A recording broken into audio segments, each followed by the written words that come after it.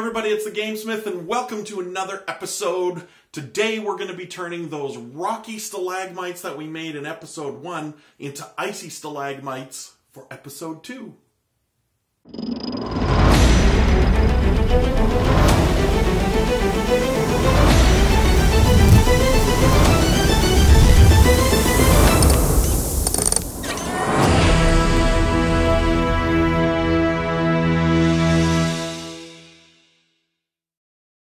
So today we're going to be starting with a piece of cut wood that I had left over from a package of hobby wood. It's rigid, it's not going to fall apart, and it will take the heat and the weight of the shells when I'm putting it together. I also have my dollar store horn or turret or screw shells. For our second episode of the GameSmith, we're going to be using a simple glue gun in order to attach these seashells to this wooden base. So I discovered in making the first set of stalagmites that it's best to apply as much glue as you can to the shell and then let gravity pull it down to the surface and it'll stick in place. It's important to let this stand so that it doesn't bend and fall all over the place. It's also helpful to have a fan nearby so it'll harden the glue quicker. You can also save some time by figuring out a placement for your seashells ahead of time instead of placing them willy-nilly like I'm doing here.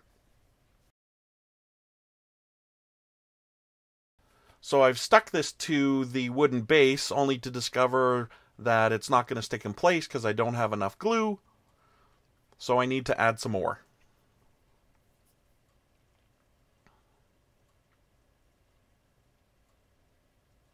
I'm not going to worry about getting rid of the old glue. I'll just cover this over with a new glue application and stick it on here. Now you can save yourself some time by planning out your shell placement ahead of time, as I mentioned. Don't forget that adding new shells to your build will actually melt the glue of any previously placed shells.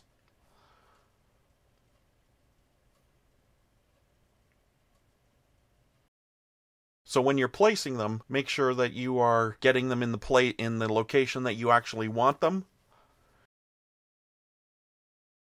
You do have a bit of flex time because the glue doesn't harden instantly.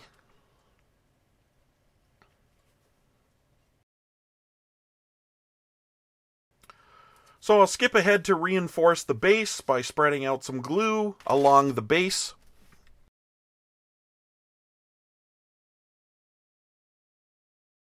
I'm going to use a popsicle stick here in order to create an interesting icy texture across the wooden base.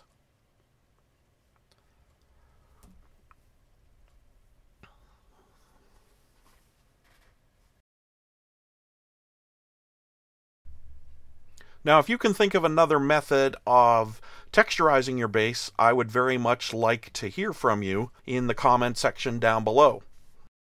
Now, we'll keep reinforcing our base and texturizing our surface.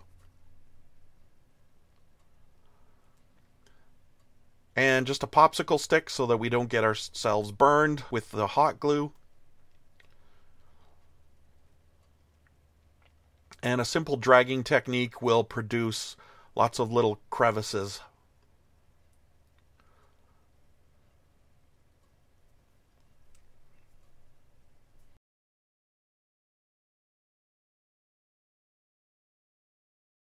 In preparation for the base coat, now that the base is done, I want to remove the glue strings and the clumps from the side of this build so that it'll sit flat on the game surface. When you're finished, you simply just spray the piece white, either with a matte white or gloss paint. The gloss paint will really help with giving it that icy reflective shine. But I'm going to be using some glitter glue on this, so I'm just going to end up spraying it with a flat matte white paint.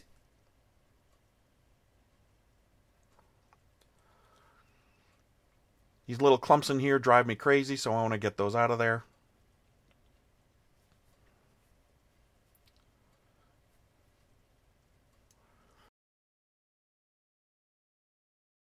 Now that we have our base coat of our icy stalagmites done, we can use some dollar store craft paint. In this particular case, I'm going to be using a light blue in order to dry brush to highlight the awesome features of the seashells.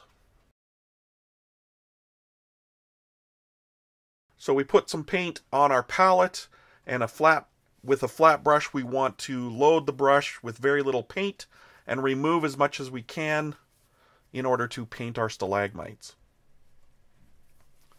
You want to drag the brush lightly over the surface features so that they become more easily seen.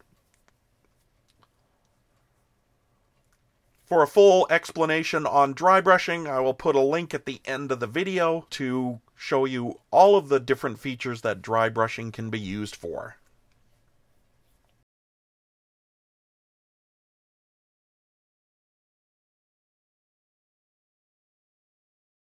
So I'll drink a haste potion here in order to paint this.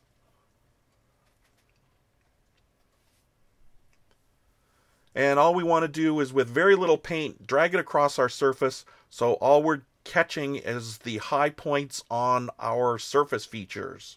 We don't want to clump this together, like I did just here at the bottom here, so I'm going to end up going back over that with some white paint later.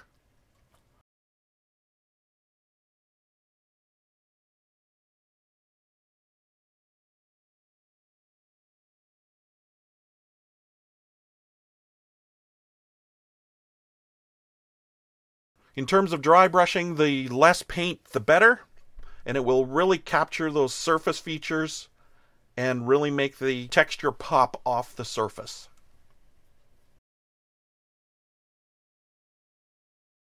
Now I'm going to do some touch up with this white paint to get rid of those clumpy areas where I have way too much blue.